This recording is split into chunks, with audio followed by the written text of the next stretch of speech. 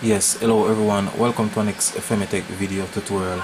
Now for today's episode, I'm going to show you how to add a APK file or app to your Bluestack, of course, that you would install on your Windows PC. Now the fact that you already have the APK file means that you're going to have to use a different route in terms of installing that particular app. So what you need to do is to locate Bluestack on your PC, which is there.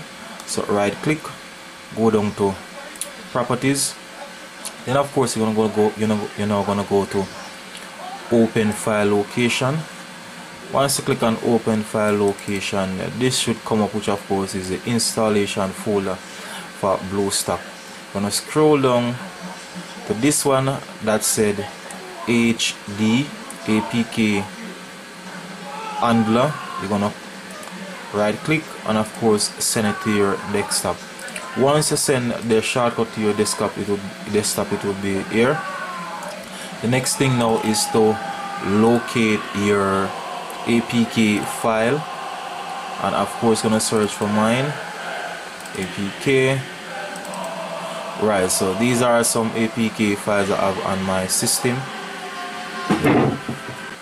So what I will be doing is choosing one to install. So let's say for example 123 movie, copy it, and of course I'm gonna paste it on the desktop there right beside the HD-Apkhandler. So you just need to drag it, and as you can see it is installing.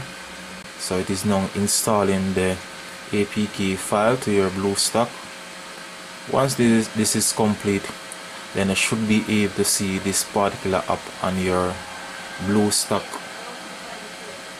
software on your PC.